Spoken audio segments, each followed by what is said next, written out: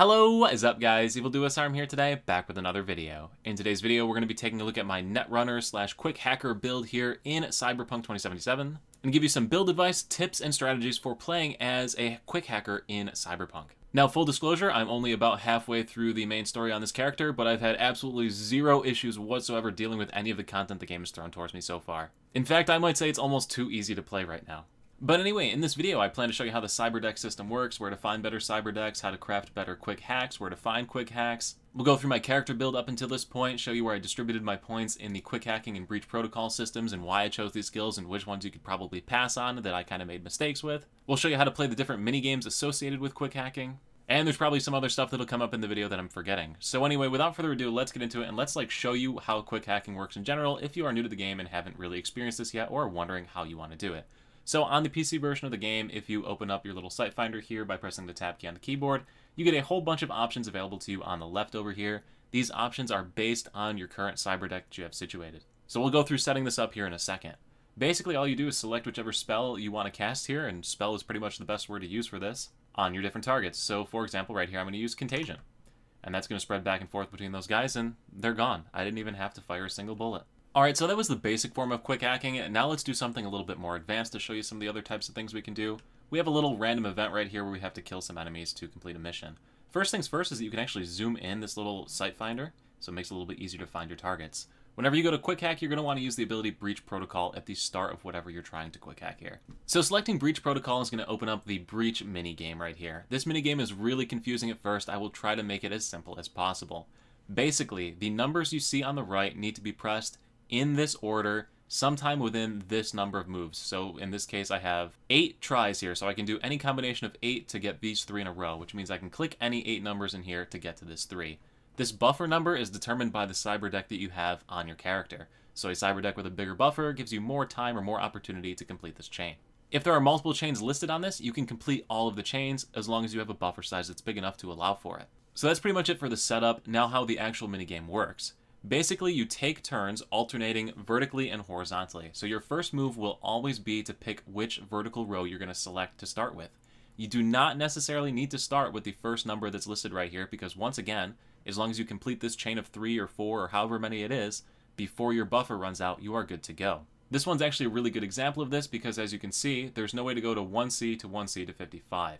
Because if I start at 1C here and go down this row, I get 1C, 1C, but there is no 55 anywhere in this row. Same for this one, 1C, 1C, but I do not get a 55 going across. Now there will be multiple combinations and ways to complete whatever codes you see over here, and once again you can complete everything that's listed there based on the board. For this one I'm going to show you here. So if we pick E9, it selects my row, then I have to choose down this column to a 1C, over to the right for a 1C, and then back up for any one of these 55s. So once again you start by moving down, across, up or down, across, so you will alternating back and forth between these.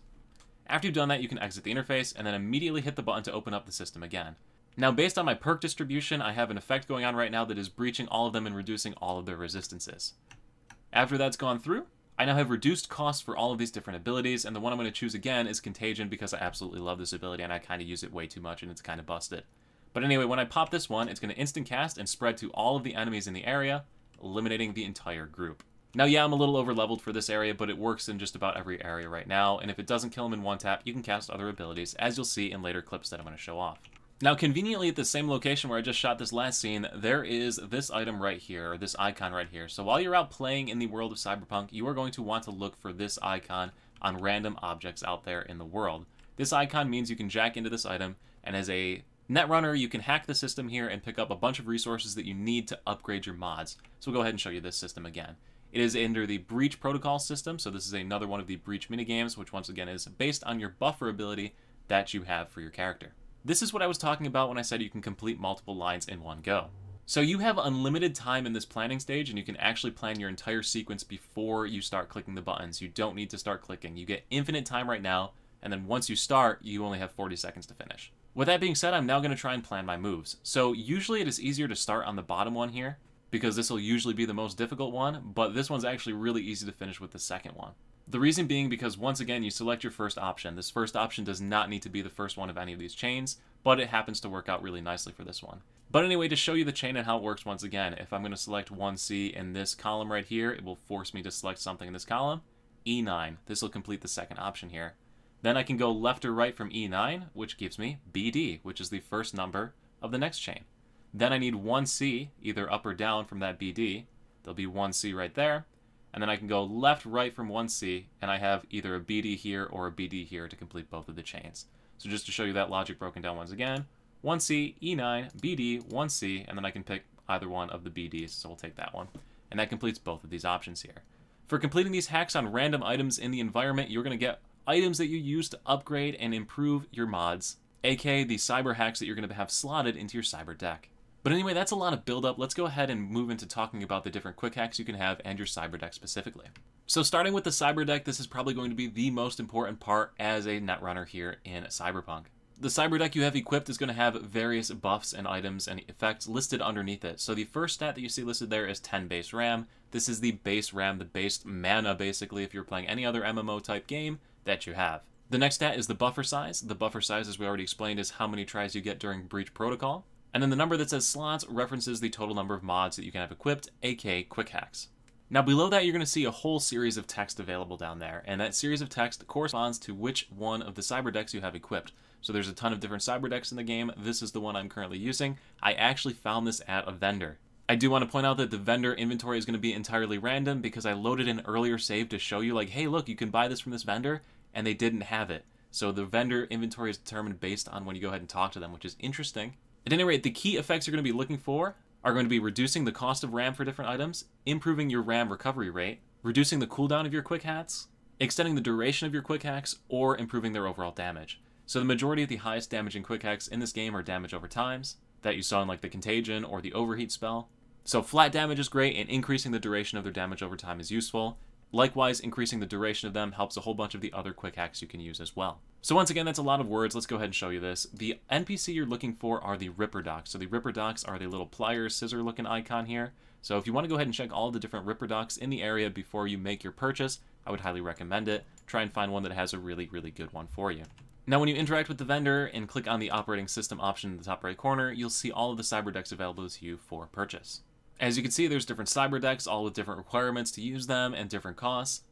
Pick whichever makes the most sense for you based on the information I've given you so far. Now the next NPC you need to visit is going to be the Netrunner NPC, and you're only ever going to have to visit this NPC one time, because you just need to get your base set of quick hacks before you go ahead and craft better ones using the base versions. Now when you interact with the NPC to go ahead and see their store, you're going to want to pick up a bunch of these, pretty much all of them, just so you have any of them available to you whenever you need them. But just some of the more OP ones. Contagion is awesome. It spreads to other enemies, and through modifying in your skills and perks, as we're going to do here in a second, you can basically make it spread to every single person out there, like you've seen me do a couple times already. Overheat is a really, really good single target damage over time. You can use it on boss enemies, literally anything to get a big burst of damage over time against someone. Ping is a very useful quick hack, and I keep it on my character at all times. It lets you see everything around a certain target. Short Circuit is a very good, very fast to cast ability that does a very solid amount of damage on an enemy. And that basically summarizes the ones you're going to want to get early on in a Netrunner build here. Other ones are pretty situational for stealth players that want to hide or get around enemies or blind enemies and things like that. If you're just looking to let this carry you the whole way and do all the damage for you, those are the ones you're going to want to pick up. Now after you have those quick hacks, you're going to be able to upgrade them to the higher tiers, so you don't need to keep checking the inventories of these different NPCs to try and find better ones or to loot or grind. Once you level up your intelligence path enough, you'll be able to craft all of these, so I have all of them available to me right here. So I have enough resources gathered to go ahead and upgrade Overheat right now, and that is what I'm going to do. Once you've equipped a quick hack over here, if you click your middle mouse button, it will de-equip it or unequip it, and you'll be able to modify it. And then we can go into the crafting tab and do the crafting on it. So if we select the quick hack tab over here and we go ahead and find the Overheat mod, all you gotta do is click the craft button. It's really, really simple. Now unfortunately, to bump it up to the legendary tier, I need to go and get more of those access points hacked, which will provide me with these upgrade materials. So that little breach thing that we showed you earlier where I went to that antenna to get those, that is where you get these items. To go ahead and equip the different quick hacks to your cyber deck, all you gotta do is click the item in this menu right here. And I actually have a better short circuit, so I'm going to take the short circuit off and put the better one on. Once again, that is the cyber deck icon in the bottom right corner of your inventory panel. Alright, so now we're going to take a look at the build that I have running right now. You can see I'm only level 21. I maxed out intelligence. This tree is absolutely busted when you really get it going. So there are two options in the intelligence tree. The first is Breach Protocol. The second is Quick Hacking. Starting with Breach Protocol, this is what triggers anytime you play that number array game, and there's a couple of skills in here that are really, really useful if you're a netrunner trying to kill people a ton with your various quick hacks. First two you want to pick up are going to be Total Recall as well as Totaler Recall. This reduces the cost of any subsequent quick hack that you cast by 1 after you play through that stupid little minigame. Really useful for being able to spam your quick hacks. The next chain of ones you need to pick are these 3 across the top right here. So we have Mass Vulnerability, followed by Resistances, and Quick Hacks.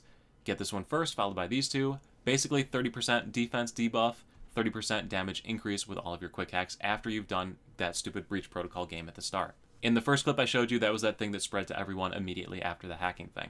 Final one that I have selected here that's actually worth picking up is Head Start. Automatically completes the first hack for you when you use that, which is why that top line was always green in the first clips that I showed you. Moving into the quick hacking tab, you're basically just going to take everything in this list, honestly, guys. Everything is super amazing. If I had to prioritize some for you, you get RAM recovery from these 2. It makes it so you can continue spamming spells, 100% worth taking. Damage is increased across the top here with Bloodwear as signal support. Definitely want to pick those ones up as well. Plague plus the Diffusion ones right here, these 2 options, this Plague option and Diffusion, make it so that the Contagion spell does insane damage, spreads to tons of people. It's a really strong combo. Definitely want to pick those 2 up. You'll need to pick up all of the crafting ones as you unlock them so that you can progress your quick hacks. That means Hacker Overlord, School of Hard Hacks, Bartma's Legacy, and Hacker's Manual. You will need to take those 4 skills in order to progress.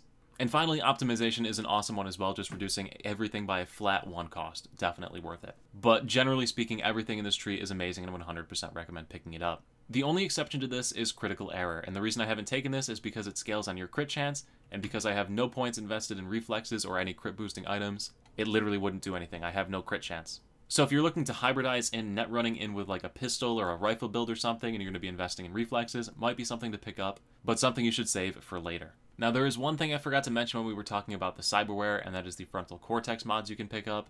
There's ones that give you increased RAM, there are ones that give you RAM recovery when you kill enemies, which is the one that I currently have selected, and there are ones that give you flat RAM regeneration bonus. So any combination of those will work. Once again, you obtain these from the Ripper docks throughout the world, same place where you obtain these guys. And that's going to do it as far as everything you need to know about being a netrunner. Now I'm going to show you some more advanced clips to show you the different things you can do and why this becomes so overpowered of a build. Now, a good netrunner or quick hacker, whenever they get to a location, is going to look for cameras around the area. You can immediately hack into that camera with the camera-controlled daemon from that drop-down menu and begin thumbing through all of the different cameras in the area, looking for any enemies that you see in the area. So we're just going to go ahead and speed through this for a little bit, but basically all I'm doing is going through the different areas, different camera views, looking for any enemies that I see in the building, putting a little tag on top of them. Whenever I've got it all squared away and think I found every single possible enemy in the area, I can begin to go to work here. So you can cast any one of your quick hacks from a camera, which means I can go ahead and cast Overheat on this guy, and he's done. He's just going to burn to the damage over time.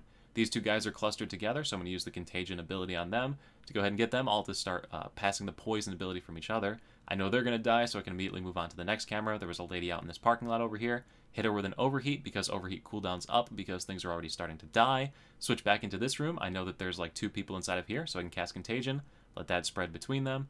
And this room is actually the room with the boss dude inside of it. But anyway, you can see this process. We're just going to continue scrolling through the different quick hacks that I have on here, killing all the people around the area, and then I can just walk in at the end after they're all dead. If anyone does survive, you can use any of your other quick hacks on them, short circuits, overheats, anything that's off cooldown, which once again, cooldowns reduce based on your cyber deck that you have slotted at any given time. I'm just going through the different cameras to make sure that everything that I had shot originally with spells here has died before I leave and go on in and claim all of my free loot. So that just goes to show you the OP-ness of this build. I literally didn't even have to go near this area. They never had a chance to even find me. Now this next clip is a small portion from a story mission that shows you what happens if you get ambushed and you'd actually normally need to fight during this little bit here. But anyway, we're going to show you how to do it and how easy it is with quick hacks. Right off the bat, you can use the Breach Protocol ability to reduce all of their defenses and everything. I actually didn't have it unlocked at this point in the story when I was playing through it. Anyway, it gives you unlimited time too to figure out the code, so you can start to plan your move before you begin it.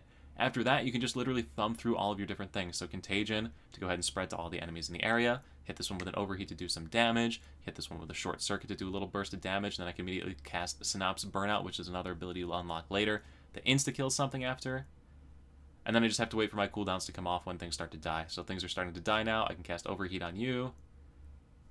Come back with another Short Circuit to finish you off. A Contagion to spread across all of them. And you basically get the idea. I cleared this whole area. They didn't even get a chance to shoot a single bullet back because they were all reeling from the damages that they had suffered. So, yeah, this thing is pretty darn OP, I must say, this build. Anyway, guys, that is going to do it for this video, though, so I do hope that this helps to give you an idea on how to run a Netrunner here in the game. If it is going to help you to progress here in Cyberpunk, do let me know. And also, if you want to see other guides or different things, once again, let me know in the comments as well. Thank you all so much for watching. I'll see you at the next YouTube video, the next live stream over on Twitch, or wherever I happen to see you. Dice.